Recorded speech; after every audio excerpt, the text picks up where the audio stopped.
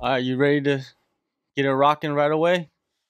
Yeah, I'm ready when you are. All right, man. Let's do it. Let's do it, man. Appreciate the time, Chase. You're making your UFC debut at the age of 20 years old, man. It's just so fast. Do you feel like it's really fast, like how you have developed into who you are as a fighter and where you at right now, leading into your UFC debut? I think it's fast in some ways. Like I started training when I was probably like 8 years old, so I've been at it for like 11 or 12 years now. But as far as like since I started fighting, like my first amateur fight was like 3 years ago. That was my very first fight, and then I've only been a pro for around 2 years, also. So in that regards, quick. But I've been training for a while for this, so.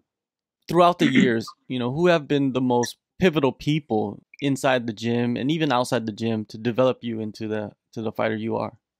I'd say definitely, like my coach Jeff Hougland has been like a big influence on me, and another one of my training partners who's a super high level fighter as well at 170. He just got signed to 1FC, Joey Perotti. They're guys that are like high level, and they kind of push hard. They like to train hard, but I really credit Jeff with like letting me kind of like cultivate my style and like find out what weird stuff works for me. Having Jeff, someone that has fought in the UFC before, a veteran, how old were you when he was fighting actually in the UFC? I think he got in like 2011, I think. So I was like 11 or 12 at the time, depending on when he got in. And yeah, it was cool to be like a little kid. Like I was still like a pretty committed to the gym and stuff to kind of like grow up with that, and then like to see that it's definitely attainable as long as you work hard. And he's definitely helped me on the path to where I am now. Yeah, man. That's a great relationship you have, man, especially at such a young age to develop that with a coach. You're from Enumclaw, Washington. I myself actually grew up part of my life in South Hill, Washington, which All is right. right between Parkland and Puyallup. You know the Puyallup Fair. You been there? Yeah. I go to South Hill, go to the mall and shit all the time. All right, man. Like, I'm an old guy, and and I'm out here in Asia, but yeah, that's where I lived for like probably around 8 years of my life. So I know the Enumclaw, Washington area, and it's good to Yeah. see a young Washington kid doing his thing, man. Because to be honest with you, there's not that many fighters coming out of that region that reach to the UFC, right? There's Yeah. the old school guys, but when you look at the younger talent, you're one of the newer faces, right? Do you put that on yourself? Like, I'm gonna be the face of the Northwest, man. I'm gonna come out here and do my thing in the UFC. Yeah, I definitely think so. Like, no matter where you're from, people are gonna kind of relate you to it. Yeah, I think it's kind of there's definitely people starting to come out a little more from like the area. Got a lot of good guys out of Spokane, Eastern Washington. But yeah, if I could be one of the main fighters out of Washington, that'd be super cool. That'd be a cool like title to have, I guess. 2018, you got your developmental deal with the UFC, and you fought 3 times. How much do you think you have developed or elevated yourself since the Contender Series? I think it's like there's been such a huge like difference in my game since Contender.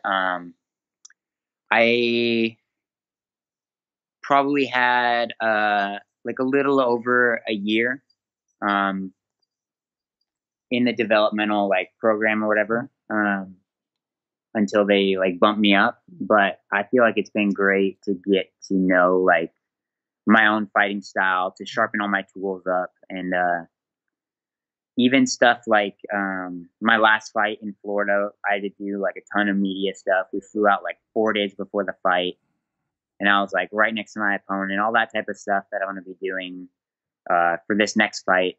I was able to kind of like get the practice in using the developmental contract. And yeah, it was great. I don't think I'd be as ready for the UFC if I just got pulled in right after Contender as I am now. How are you handling all that? You know, the attention that you're getting at such a young age, doing the media, having this, you know, doing this thing right now, what I'm doing with you, but doing it over and over and over again. You know, I'm pretty sure it's gonna become more of a burden as you grow in the UFC. But right now, how are you feeling about doing everything? Is it fun for you? Yeah, I think it's fun, especially once it gets close to the fight. Like all the fight week stuff, it's like a nice distraction from, being hungry or being dehydrated or having to fight some dude in a cage in a couple days. But yeah, right now I'm kind of, I like doing this type of stuff and kind of trying to develop myself as a human being, I guess, because I don't know, I'm trying to work on my social skills. Definitely. Combat Sports Fitness, your team, you know, you've been doing most of your camp there, but I saw that recently you flew down to California to do some work. You know, talk about that and where were you working? Who were you working with? I was training at Dynamic MMA down in Modesto, California. It was my coach Jeff, his coach from before he moved up here, Paul Mendoza. He's a super solid. Um, he has a super solid team of like shorter guys that are like great strikers. So I was trying to go down there and get some similar looks to what I'm gonna have to deal with here in December, and yeah, it worked out great. I got a lot of sparring in with a lot of tough guys, and I was able to get all the game plan stuff locked in. And yeah, feeling good. All right. Well, your opponent, Daniel Teymur, he is a shorter guy for the division, and he seems like he is going for the kill shot most of the time, man. Like, hey, can you compare him to any fighter that you fought before? Uh, I feel like in some ways he's similar to Luis Gomez that I just fought, or maybe my last amateur fight. I fought another like shorter, stocky guy that just kind of like throws bombs. But yeah, I think it's a really good style for me.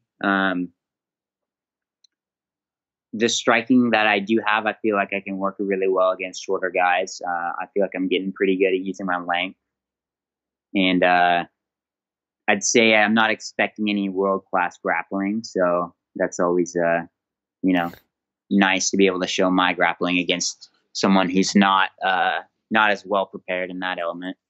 Heading into this fight, it, the mentality that you have, you know, are you in there to finish it as soon as possible, or are you expecting, you know, to go all 3 rounds with this guy? You feel like he's that tough?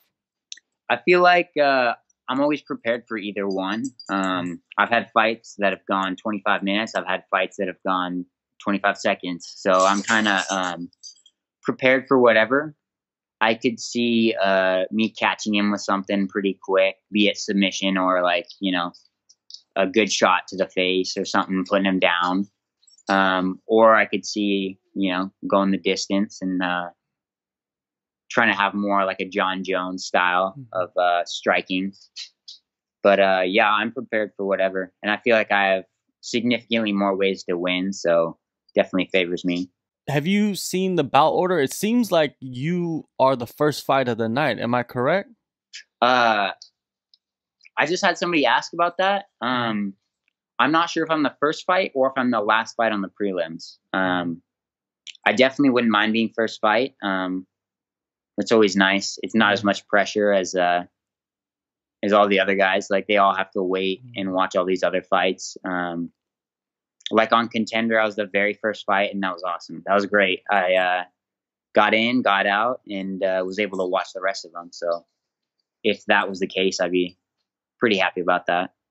Yeah, especially on a card like this, it's probably the biggest event of the year. You know, they stacked it up pretty deep. So, yeah, fighting first and getting that win out the way, getting it, you know, putting it in history, and then enjoying the night would be fun. Yeah, that'd be great. Now, in the event, the co-main event, UFC 240 co-main event, featherweight title is on the line. You know, you got Max Holloway versus Alex Volkanovski. I'm pretty sure you've watched both guys fight many times. You know, what is your assessment of this fight? Who do you think's going to take it? I think it's going to be very similar to a lot of like the heavier weight fights where it's like the lanky striker trying to keep the other guy from just getting his like one shot. I think Volkanovski's going to probably just look for the one and try to rush in and throw bombs, while Holloway's going to try to stay long and be tall just like he is. Kind of similar to me with my guy. You know, there's a significant height difference, but there's a definite skill difference between me and Max Holloway, so I'm not going to make that comparison right now. So you feel like Max has the more options, the edge in this one? Yeah, and I feel like he's shown how well-rounded he is against guys like Ortega, and even how good his striking is against like Jose Aldo and all that. Yeah, I think he'll do really well. I think I'm definitely looking forward to that fight way more than I am the main event. I think that's gonna be a boring fight. Now, with being a guy starting his career in the UFC right now, you know, do you look up to any guys that are established already in the UFC, champions? Maybe not even a champion, a fighter that you see their career and look at it and be like, hey, you know, that's something similar to what I want to accomplish. At least stylistically, I look up to like the Diaz brothers a lot, or like Damian Maia because he's a big jiu-jitsu guy. But a guy who I met like pretty recently when I was down in Las Vegas, doing some media stuff down there, was Urijah Faber. He's a super cool dude. He's been in the game for a long time, and like he's been able to establish himself in a lot of different areas, not just in fighting, but in like sports nutrition and training and all that stuff. And that's probably one of the guys. He's like a smart businessman. I think that's kind of what I want to do. Have a long career, but not just rely on getting punched in the face to make money. So you have interest in the other aspects of the game, not just the fighting. You want to be involved with like marketing and maybe management, or you know, things that along those lines. Do you have anything in motion right now? No, I'm just kind of feeling everything out, and I want to like establish myself, focusing on the fighting foremost as of right now. But yeah, it'd be nice to kind of diversify stuff and not have to just rely on getting beat up and stuff for money. Because I think that's what a lot of fighters do, is they don't think about life after fighting. Like your opportunity to fight is so like short in your life, and you have to live for like, you know, 60 or 80 years after that. And yeah, I'm trying to think about that stuff too. Well, that's a great mindset. You know, I think that's the next generation right there of fighters. They have to have that mindset when they move into their career, because they need to think further along. Now, one last thing before I let you go, you know, there's many different types of competitors in the sport. You know, do you consider yourself more of a martial artist or a prize fighter? I think that there's like a fine line between it. And I feel like I'm somewhere in the middle.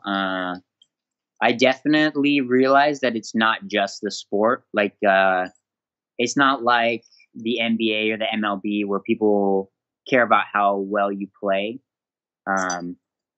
Even if you're like a half decent fighter, but you can talk or you can put on exciting fights, that'll get you further than just being a good fighter, but not, you know, having a good personality, not being able to speak or anything.